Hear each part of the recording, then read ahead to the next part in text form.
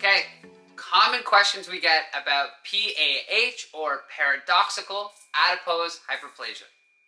Number one, what is PAH? Paradoxical Adipose Hyperplasia is when fat grows and becomes tender, hard, painful, ugly after a CoolSculpting treatment. Number two, what does PAH look like? So we're going to show you pictures of our patients that come from all over the world, and it's a swollen, tender area. Number three, what does PAH feel like? Our patients tell our team that PAH is tender and painful. Number four, how do I get rid of PAH? So this is the most important, and this is why people come to us from all over the world.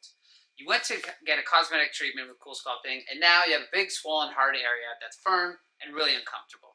So we have a surgical solution that we've proven over hundreds and hundreds and hundreds of cases. It's not just what we do in the operating room, it's how we get you ready before surgery, and specifically our aftercare program. Basically, we bring you in the operating room.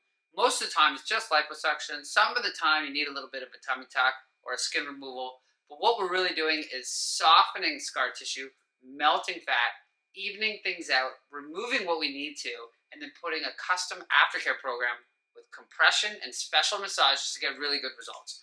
We're going to show you before and afters and how we did it from people from all over the world as far as Australia.